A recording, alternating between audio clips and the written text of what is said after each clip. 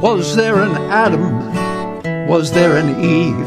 Or did we evolve from what we conceived? Either way, we got what we needed when the sun shone down on the Garden of Eden. Don't you know we're gonna have a Solartopia, Solartopia, Solartopia. Don't you know we're gonna have a Solartopia all over God's green world? Well, we bit that apple and the garden was lost, and so we had to work to pay the cost. And so we went digging into the ground and started to burn many things we found. But don't you know we're gonna have a started to burn too many things we found. That's the fabulous Dar Williams with Pete Seeger and David Burns singing the Solartopia song. And we got a lot to talk about for Solartopia today. We're in the midst of some really, really serious, big-time battles over nuclear power plants that will determine the future of human life on this earth. There's no doubt about it. We have two victories to discuss and celebrate, I suppose. And then we have some battles, especially in Ohio, New York, and California, to go deep, deep, deep, deep into. So I have three of the best people on earth to be able to do that with. LIBBE HALEVY, are you with us? I am, Harvey. Thank you. Wonderful. And you and I are out here in Los Angeles. Kevin Kamps, have you joined the crew here? Hey, Harvey. I'm here. Kevin, and you're, I assume, in Washington, D.C.? I am. Am I correct? Yes. Okay, good. And Tim Judson? Tim, you with us? I sure am. Thanks, Harvey. Okay, so we've got a full hour here, and we have a ton to cover, and it's all very real, very tangible. We are in the midst of a very, well, we got a constitutional crisis going on in Washington, D.C., with the first really serious attempt by an individual to make himself a dictator since Richard Nixon, and before that, Woodrow Wilson. The only one that was really successful, actually, was Woodrow Wilson. And we could do three weeks on what's happening in D.C., but in some ways more important is what's happening at the grassroots nuclear power sites. And LIBBE HALEVY, you are the host of the Nuclear Hotseat, and you have a book, Yes, I Glow in the Dark, which is a really fabulous piece of work. I really, really enjoyed it. I learned a lot from it, and I have a tremendous empathy for you because you were at 3 Mile Island when it was going off. Now, I went into central Pennsylvania the year after the accident.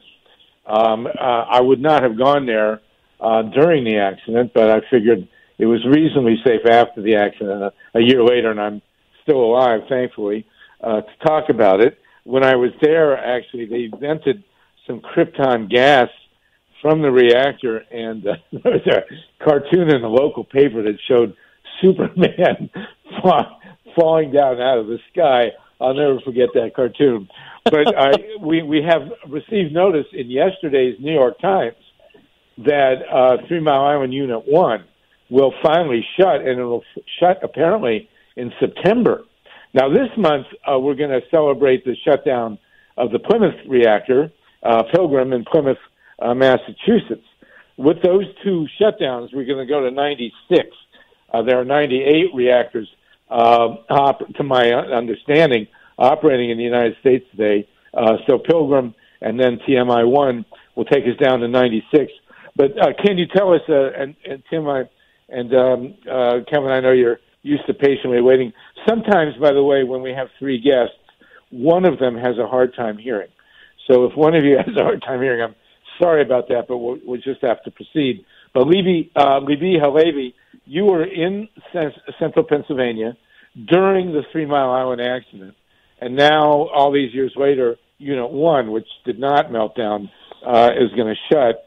How does that make you feel? Well, first of all, I'm ecstatic that the bailout didn't work. that it is being shut down because it deserves to be shut down. It should have been shut down a long time ago, but I'll take it as soon as we can get it. The fact that it is scheduled to shut down no later than the day after my birthday at the end of September just gives me reasons to, light a couple of extra candles with it. And I was literally 1 mile away visiting friends. I was living in Los Angeles and traveled there when it happened. And there is no adequate way to explain to somebody who hasn't been through it or something comparable the level of absolute terror and fear and the lingering doubts about health and safety that happen as a result of being in such a situation. It certainly changed my life, and I know that it's a good thing that a further meltdown didn't happen, a further accident didn't happen, but we have had 40 years now of the continuous generation of nuclear waste on that site. Plus, it has only recently started to come out what the health impact was on the people who lived there. And the government isn't interested in finding out about this. The officials aren't interested. The only people who are interested in this are those who have been affected through the 3 Mile Island Survivor website, Facebook page. And, those people can never be given back. I cannot be given back all that was taken away as a result of having gone through that experience and the aftermath of it. And I am delighted. I'm dancing the happy dance today. And, of course, then we shift into what do we do with the waste. But we at least get 24 hours of absolute celebration. Tim Judson, you want to comment on the shutdown of 3 Mile Island Unit 1? Sure. Well, it couldn't be a more fitting conclusion to the debate that's been happening over the last few months in Pennsylvania about whether the state was going to pass legislation to give a massive subsidy to the operators of nuclear power plants in the state just in order to keep 3 Mile Island operating. And thanks to the incredible work of grassroots groups like 3 Mile Island Alert and others in Pennsylvania, that legislation isn't moving fast enough, and Exelon is raising the white flag on TMI, and we're finally going to get that plant shut down, so that and opening up the possibility for the cleanup to finally start 40 years after the meltdown. Kevin Kamps. Well, I've been thinking about Judith Johnsrud all day since the news came out about the closure. And she was a founder of NEARS, where Tim is executive director, and she was a founder of Beyond Nuclear, where I work. And she has many claims to fame, but one of them was that with her Environmental Coalition on Nuclear Power, they intervened against the building of 3 Mile Island in the first place. It's one of these told you so kind of moments. March 28th, 1979. The meltdown happened, but years before that, there were good people like Judy who were fighting to prevent such a disaster from happening. And then, like you mentioned, the radioactive releases in the aftermath of the meltdown, Harvey, she fought that. And another thought that comes to mind about Judith is something that Levy said, and that is the waste that's now at the site, as well as the contamination. Judith was one of the hardest nuts to crack in the country on hardened on-site storage, which Tim was a pioneer at hammering out. I was involved with the statement of principles in 2006, and she would not sign those principles for a long time, and we had to strengthen them mightily until she would finally sign them. So I'm just remembering all those who devoted so much of themselves to fighting 3 Mile Island even before the meltdown. Well, I'm looking at on my computer here. I'm looking at a picture of Jimmy Carter in the control room with his little yellow booties. And one of the small details about TMI that people always overlook is that on March 26th, 1979, Jimmy Carter was in the Rose Garden with Anwar Sadat and Menachem Begin signing the Camp David Accords, and it would have appeared at the moment that Jimmy had a clear sailing into getting reelected in the second term, which would have stretched to 1985.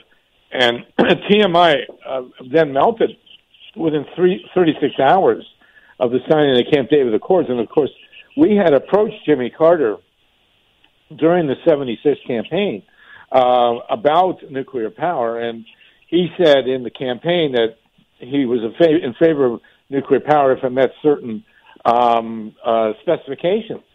And Unit 2 was up for grabs at that time, and it met none of the specifications that Jimmy Carter laid out, but he let it go online anyway. And then, it melted, as I say, 36 hours after Camp David, and it basically killed his presidency. And had it not been for the TMI accident, it's possible that Ronald Reagan would never become president. And I have to say that if you told me in 1979 that after the Unit 2 went and there was an explosion inside Unit 2, and I'm going to contend, and I've always contended this, people argue there was a big question about why TMI did have the accident, and then, people came to the various conclusions. The real question is why it didn't blow the roof off. And there's a school of thought that says the reason TMI didn't blow its top was because citizen activists in the fight over TMI Unit 2 and getting it licensed, unfortunately, had demanded that the containment at Unit 2 be extremely strong, extra strong, because I don't know if the three of you have, but I've flown into the Harrisburg Airport, and when you do, you fly right over the nukes. And they demanded that containment be extra strong, and it's quite possible that the reason that TMI actually didn't blow its top was because the citizens had demanded a stronger containment. They might want to comment on that, Libbe? Libbe, do you know about that fight? I remember reading about it, but of course the reading that I did was only long afterwards, actually since Fukushima, that I've been studying this. And yes, there was tremendous pressure beforehand to bring up the standards on it, and we all have to be thankful everywhere that citizen activists step forward and fight against nukes and force them into greater safety, because they are not figuring out what the impact is going to be on human life and on the safety of the environment. They're just looking at the bottom line. They're a bunch of bean counters, and they don't care about the consequences. They just care about the money. Well, corporations have only one genetic imperative, and that's to make money. And so that's what's been happening. I'll tell you, if you'd have told me that TMI Unit 1 would continue to operate for the next 40 years, I wouldn't have believed it. I'm still in shock that thing has continued to operate.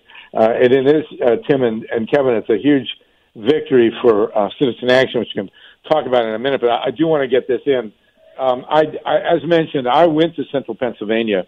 I was in, I think, January or February of 1980, and I spent the worst week of my life interviewing people there.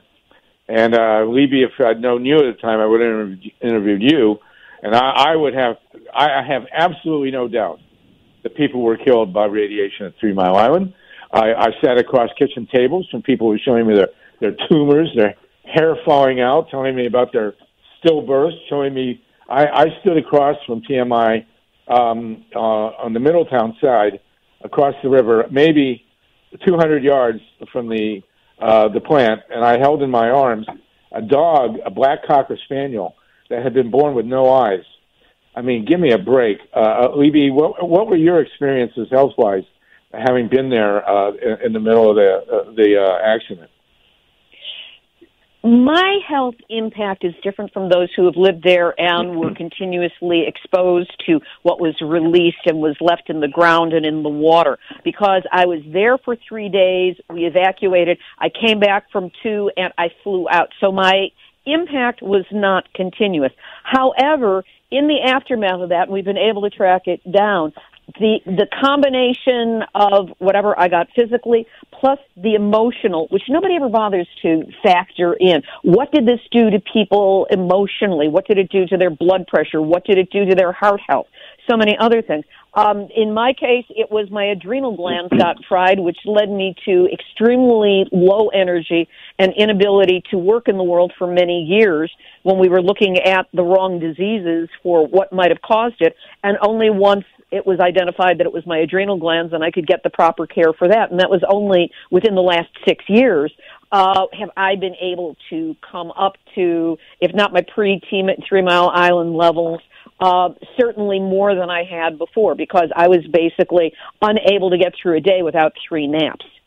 So that was the way it impacted me physically. Wow. Mentally and emotionally, it shut me off from everything in the world. Truly, it was post-traumatic stress, and there was no way to deal with it. Wow. I'm going to talk to Tim and Kevin now about the politics here. I do want to note the last sentence. It's so shocking. The last sentence of the New York Times article in yesterday's paper talking about this shutdown. The last sentence reads, Exxon estimates that the plan to dismantle large components won't begin until 2074. I mean, here we are. We're dealing with these power generators. We're being told how wonderful they are for the national environment. They're not going to pull this thing apart for more than 50 years. I mean, what kind of mindset is involved when you build a power plant and you can't even get into it for 50 years after it's shut? It's insane.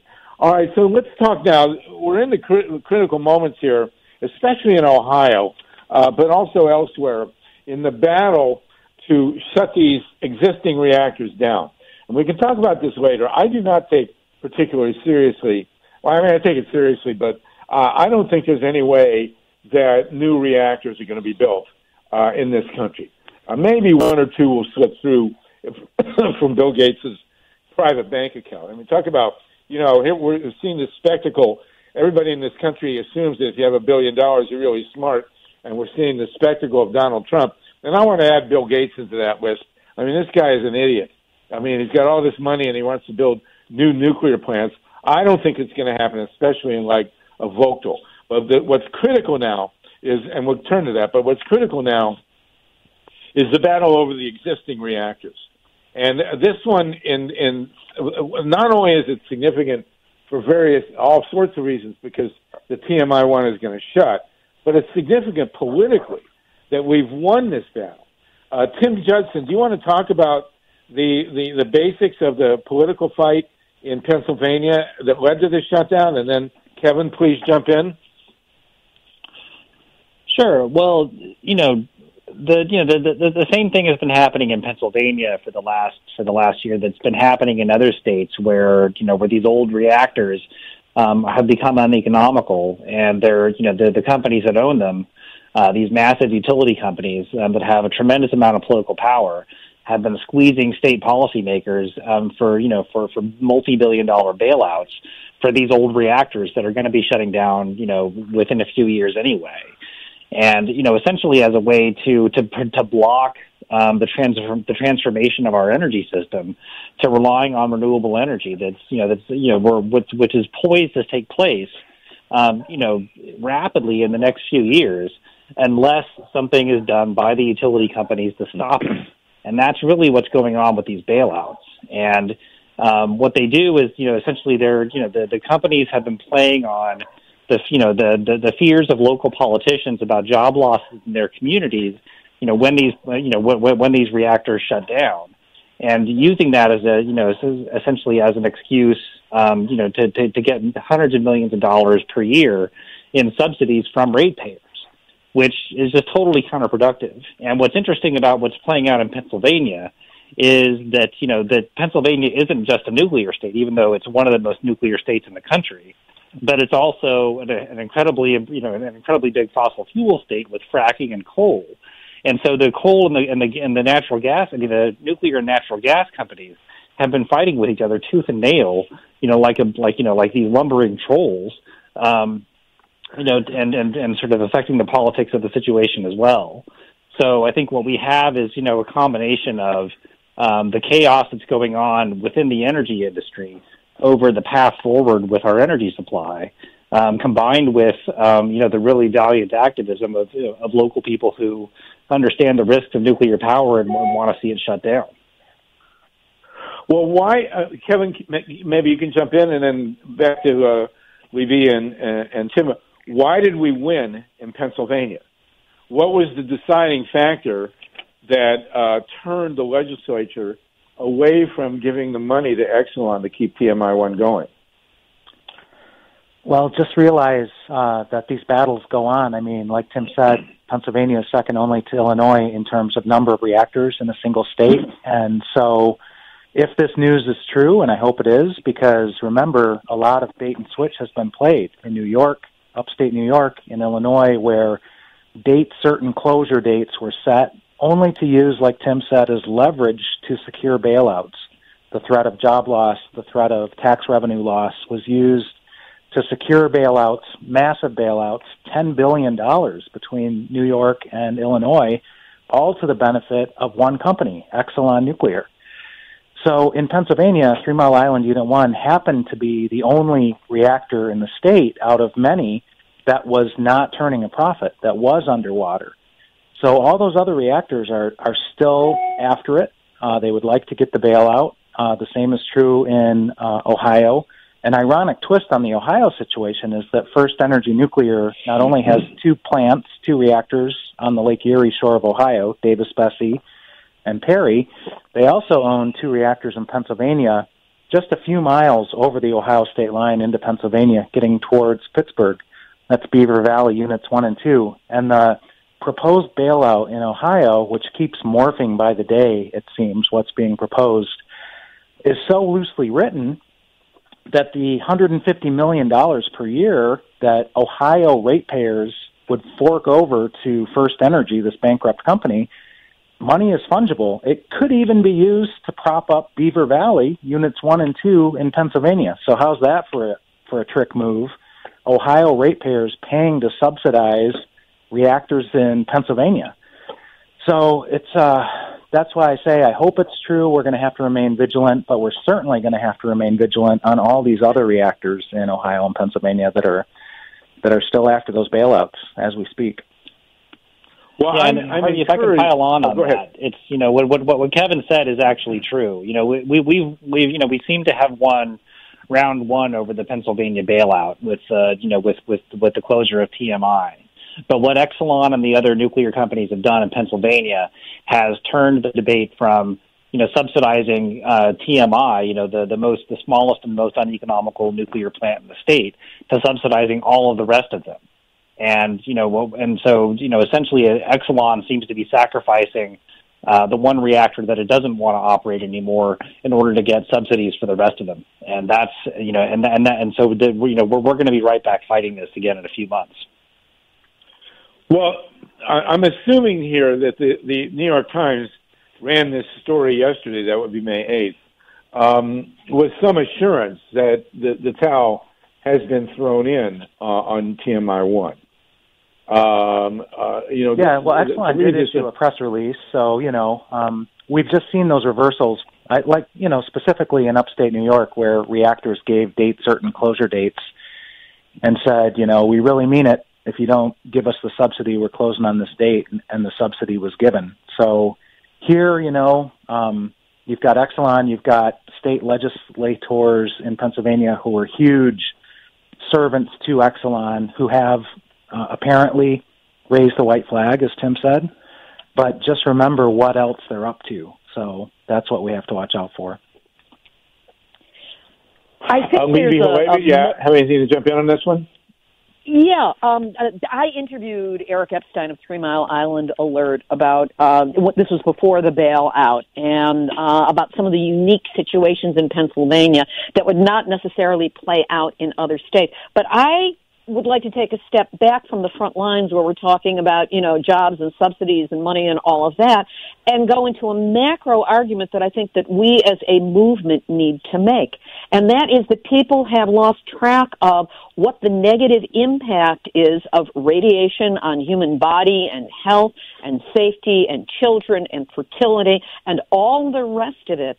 So if I was born, I lived through the 1950s. I lived through the aftermath of 3 Mile Island, so I at least have a base level understanding. But so many of the people who are, say, even under 50 don't understand what's wrong about nuclear, and so they're easily swayed by economic arguments. where there's a much more personal one, as in, Kate Brown in her book Manual for Survival about Chernobyl points out that sperm count has gone down by 60% since the 1940s.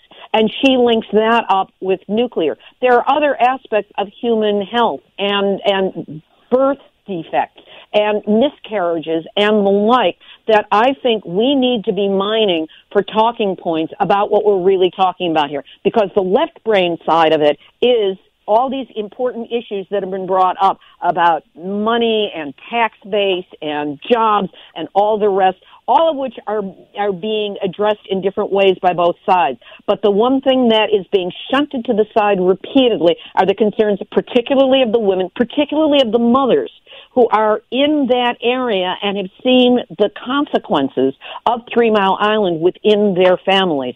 And I think that by finding a way to frame that argument and let people understand that this is not clean, this is not green. Only if you look at the moment of energy generation, like through a tiny hole in a sheet of steel, can you see it being carbon neutral, and everything else is carbon intensive, but then there's the radiation. We've got to find a way to get those very important arguments, which may be dismissed as being emotional, but there's nothing wrong with emotions in this. We've got to get that into the argument, or we run the risk of people who don't understand the difficulties going the wrong way and voting for the jobs and the money, as opposed to realizing that what they're voting for is really the destruction of the human race.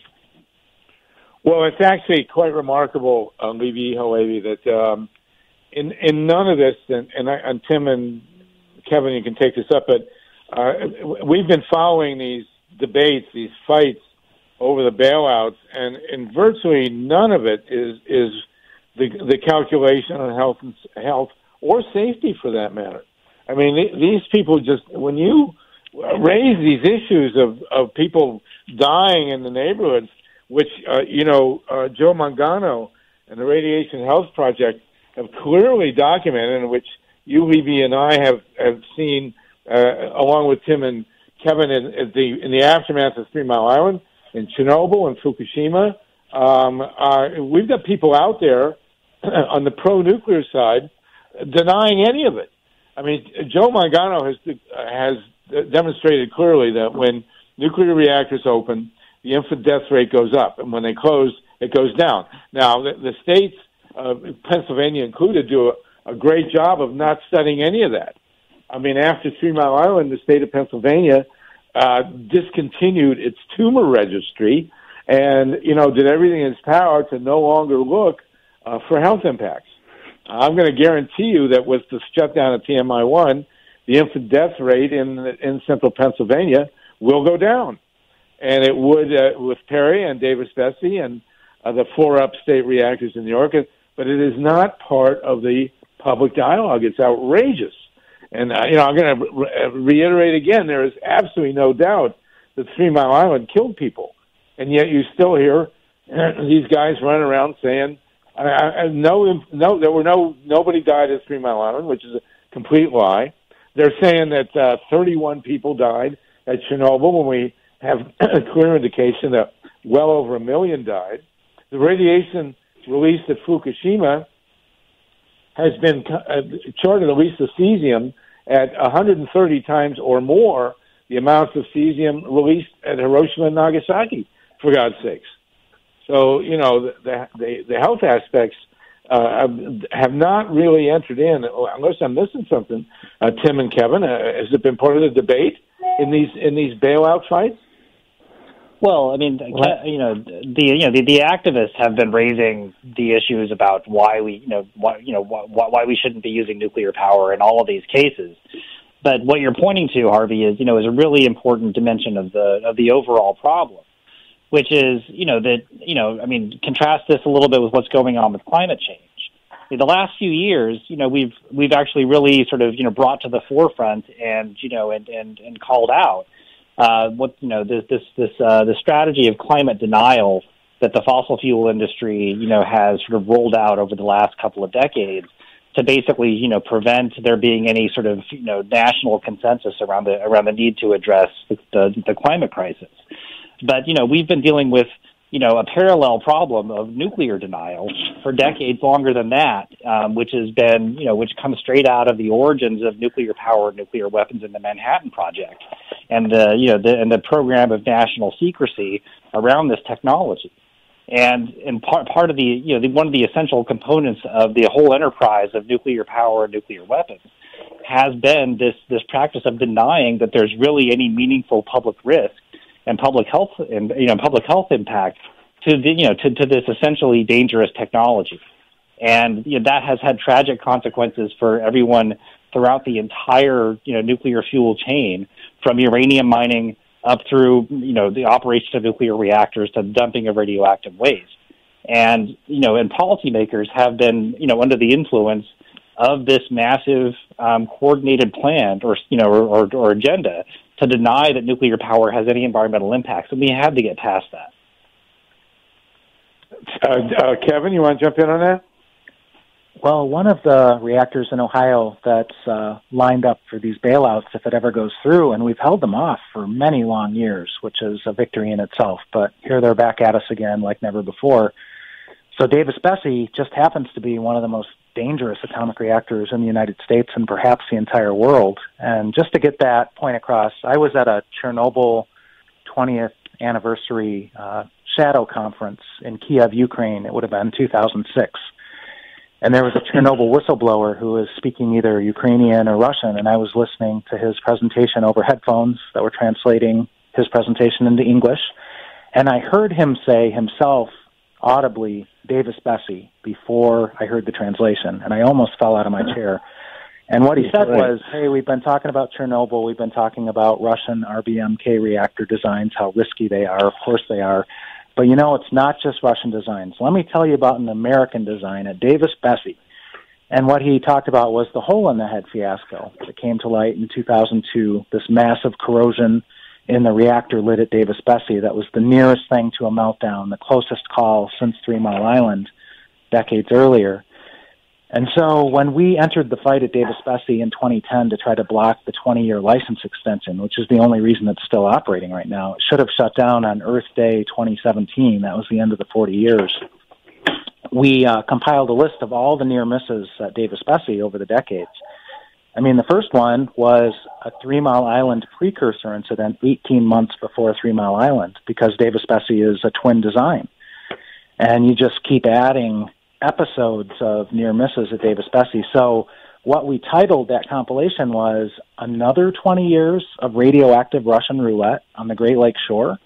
And that's what we've entered. We're a couple years into the Davis-Besse license extension. And the irony of the bailout in Ohio would be that Ohio ratepayers would be paying for that radioactive Russian roulette, this ever-deepening risk with age-related degradation, sailing ever deeper into uncharted territory of risk.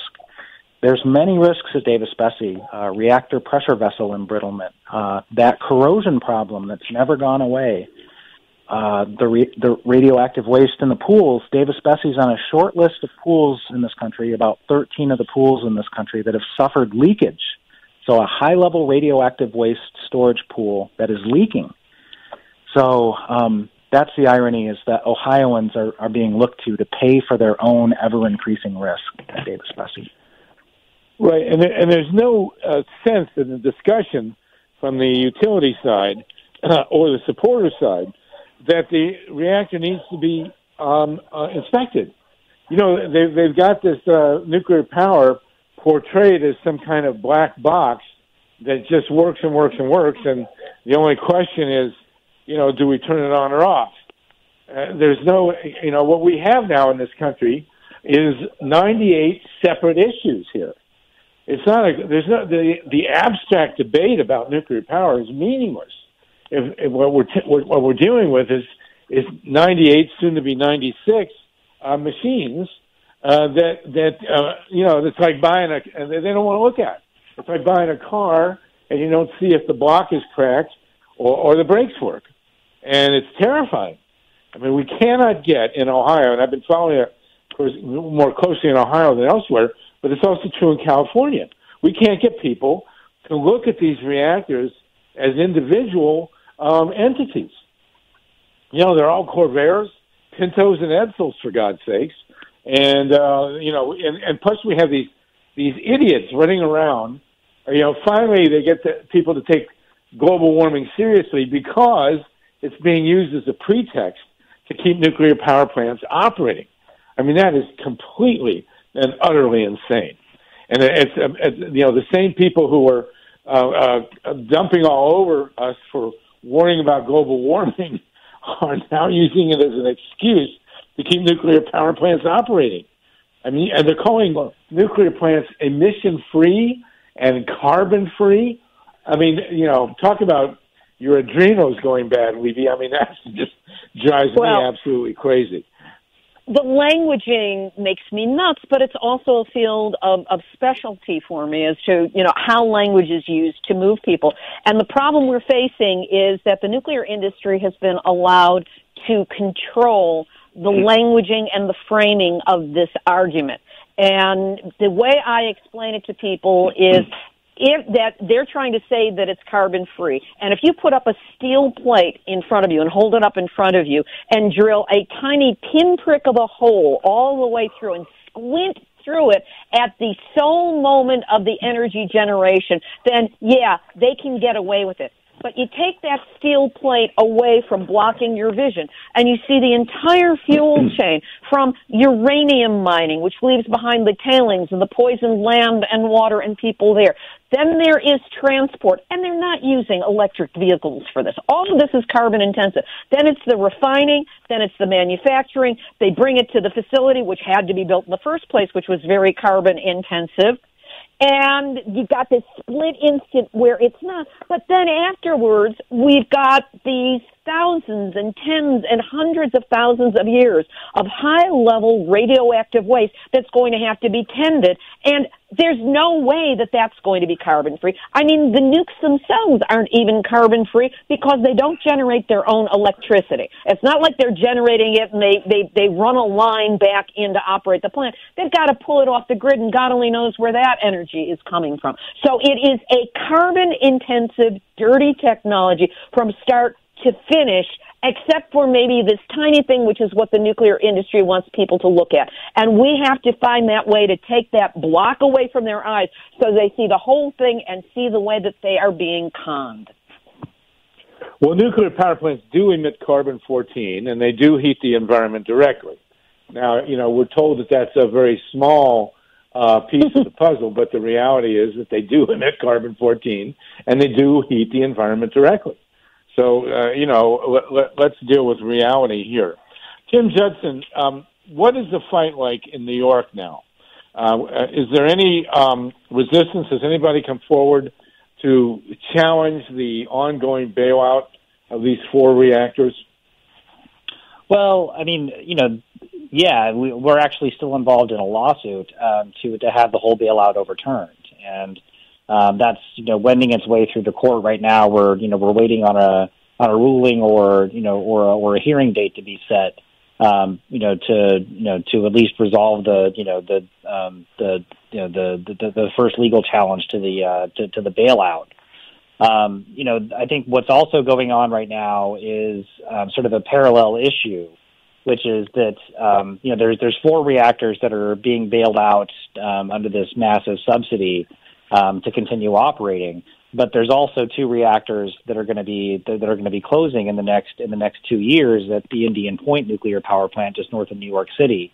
And what we're seeing happening now actually is a very high level industry financed publicity campaign to essentially create a sort of the public impression that Indian Point's closure, the closure of this large nuclear power plant in New York City that people have been working for decades to close, is going to be turned into a negative by essentially the public impression that it's going to be replaced with fossil fuels. And this is going back to the other things we've been talking about. This attempt to essentially muddy the waters and pit different segments of the environmental movement against one another, by essentially making it seem like the closure of nuclear power plants is bad for the climate. And this is a really pernicious strategy that the industry is using to keep the environmental movement divided while they clamor for all of these subsidies. And, we're pretty sure that, the closure of Indian Point is going to happen. Nothing is going to change that at this point. But this is essentially, a way to try to get the public conditioned to continue paying the bailouts for all of the rest of the nuclear plants in New York State. And this is really, an issue that we have to take on to essentially try to unify or reunify the environmental movement around the things that are really the solutions to all these problems, which is sustainable energy. And, whether you're working to stop fracking, or working to stop, coal mining, working to stop fossil fuels, or working to stop nuclear, the solutions to all of these issues are the same. And, what we're seeing happening in California and Germany and, in other parts of the world is that, renewable energy, can take off and expand quickly enough to be able to address the climate crisis and phase out nuclear power. But we have to have, the public consensus around making that happen, as opposed to fighting over, which dirty energy source we're going to prefer over others. Well, Tim, real quickly, what makes you so sure that Indian Point's going to shut down? It's happening. There's a legal agreement between the state, the environmental organization Riverkeeper, and Entergy to do it. Entergy's already cut a deal to sell the plants to another company once it's closed for decommissioning. This is, and there's only one way to get out of it, which is for there to be, some sort of, sort of an electric, grid emergency, necessary to keep the lights on. And the state has already guaranteed that that's not going to happen by putting in all of the system upgrades that are necessary for Indian Point to turn off, so that won't happen. So Indian Point is closing. There's no doubt about that. In my mind, or almost anybody else's in New York. But the issue is whether we're going to be able to wean the state off of the other nukes, and end these subsidies. What court are you in fighting the bailout of the other 4 reactors? Well, it's the New York State Supreme Court, which, contrary to the way that the federal courts are organized, is actually the lowest level of the New York State court system. So, this is, we filed this lawsuit, a couple of months after the bailout was adopted, and it's, been taking a while to get to a ruling, but we should be having that sometime this year. Okay, so, and there are no other, the 2 at Indian Point, what are the dates for shutdown at Indian Point? So Indian Point 2 will shut down permanently in March of 2020, and Indian Point 3 in March of 2021. Well, it can't be too soon, but okay, I'm going to take your word for it that they're going to shut. They keep on having safety incidents and equipment problems at that plant. So yeah, it's being held together by by their nuclear equivalent of, bubblegum and duct tape. But, you're right. Everyone wants to see those reactors shut tomorrow. And we're hoping to get through the next 2 years incident-free. Well, all the reactors all across the country are being held together that way. Very quickly, I want to move on to Kevin in Ohio. Have any of the major politicians in New York come out to criticize the Cuomo's bailout of the 4? I'm thinking specifically of Kirsten Gillibrand, who's, of course, running for president, the senator. What has she had to say about the bailouts, if anything? Sorry, are you asking me, Tim? Yes, Tim, please. Yeah. No, the Gillibrand and the other, high-level elected officials in New York haven't said anything against it. There is opposition in the state legislature, and the state legislature, introduced legislation 2 years ago to try to overturn the subsidy. The problem is that the governor was the one who made the subsidy happen, and he wasn't going to, he was going to veto that legislation. And he's still holding fast on this, the governor, Cuomo. Yeah, what we're anticipating is there's going to be another big fight next year. Every 4 to 5 years, New York State, by state law, has to adopt a state energy plan. And in the previous state energy plan, and that was issued in 2015, where they actually set really ambitious goals for 40% emissions reductions by 2030, 50% renewable energy by 2030, big improvements in energy efficiency. That state energy plan didn't say a single word about propping up nuclear power plants with massive subsidies. But a year later, the governor pushed through that policy anyway. And one of our allegations in the lawsuit is that the State Public Service Commission violated the state energy planning law by putting in this massive nuclear subsidy that wasn't part of the state energy plan. And we're really concerned that when the next state energy plan gets drafted next year, that they're going to try to put support for these subsidies in there at that point. And we're working with environmental groups in New York State to make sure that doesn't happen. In the course of the debate, and even to this point, has anybody in New York thought to inspect these reactors and see what kind of shape they're in? Well, nobody has any authority to. I mean, the Nuclear Regulatory Commission, by federal law, preempts anyone else, any other state or local agency from doing anything about nuclear safety. Well, but it can be. But that's the point. If it's framed in terms of safety, that's one thing. But what about framing it in terms of the economic value of the asset? I mean, these plants are being bailed out based on the idea that they have economic value. If nobody, it's like, again, buying a car with a cracked block. I mean, if nobody, it should not be the NRC. Well, of course, I'm advocating it, but it should not be the NRC's jurisdiction to do an economic assessment of the value of these reactors. That should be reserved to the people that are bailing them out. It seems to me there would be. Yeah, if you want to look at it purely from the standpoint of economics, and I really appreciate Libbe's point before about this ultimately not being an economic issue, even though those are the terms we're forced to debate it in. These reactors have no economic value especially in terms of addressing a situation like climate. Of the 4 reactors that are being subsidized in New York, 2 of them are going to be closed by 2030 anyway because their licenses expire, and they're 2 of the oldest reactors in the world. One of the other 2 was already going to close before the bailout was enacted because it was uneconomical and unprofitable to operate. So, if we're talking about how we're going to be meeting our emissions goals to mitigate the climate crisis, nuclear power isn't going to be around long enough to make a difference. So why are we putting billions of dollars into subsidizing these old reactors instead of putting it into renewables and efficiency?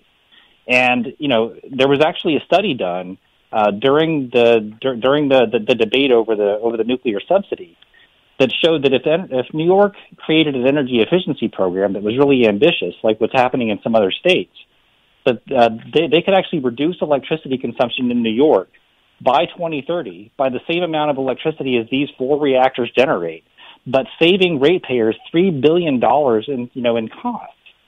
So instead of saving $3 billion,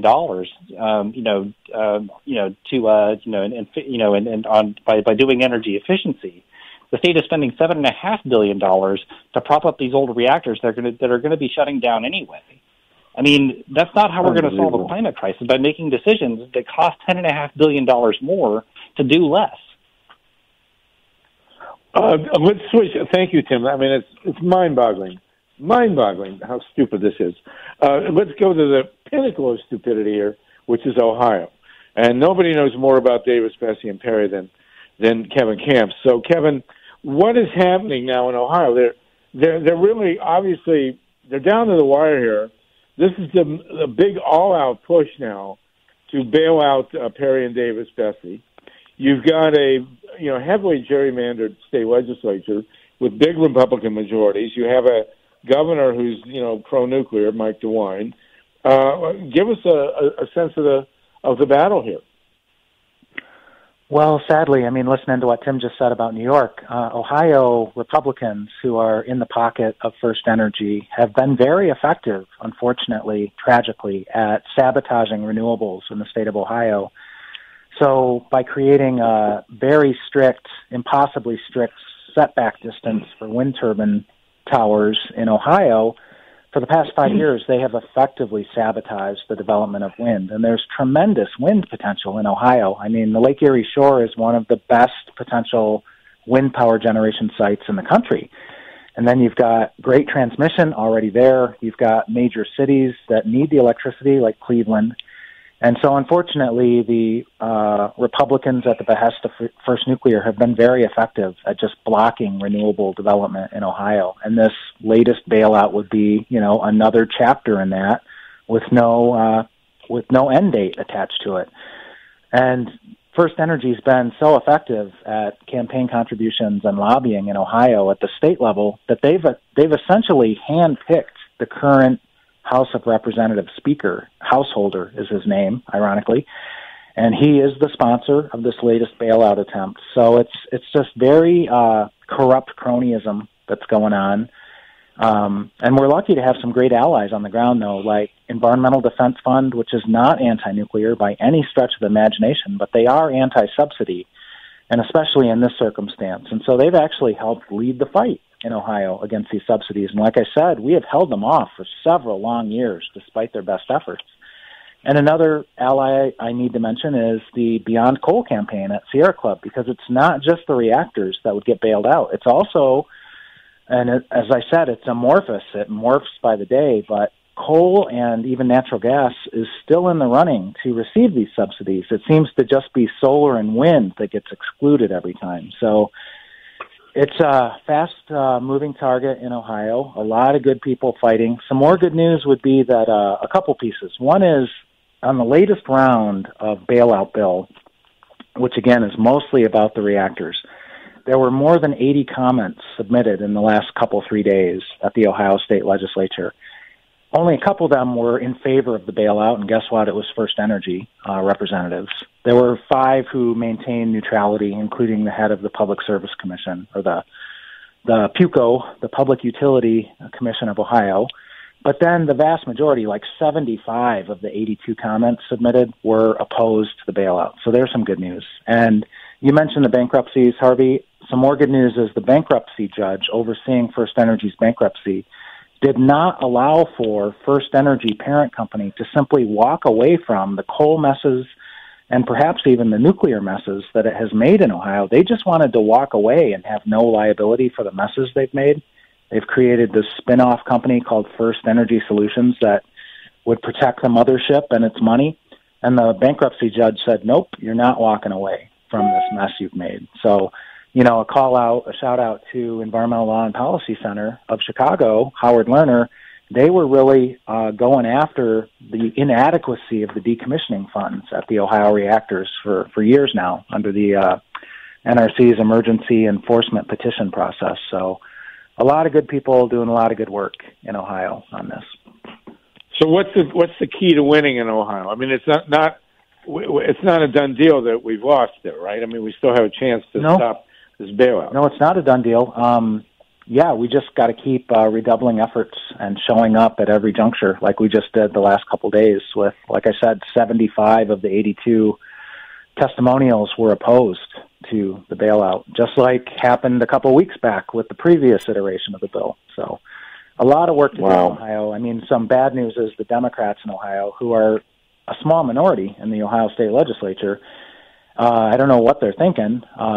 They said, yeah, we support, continuing forward into the future with these old reactors and bailing them out, subsidizing them. So obviously a lot of education has to take place in Ohio. Kevin?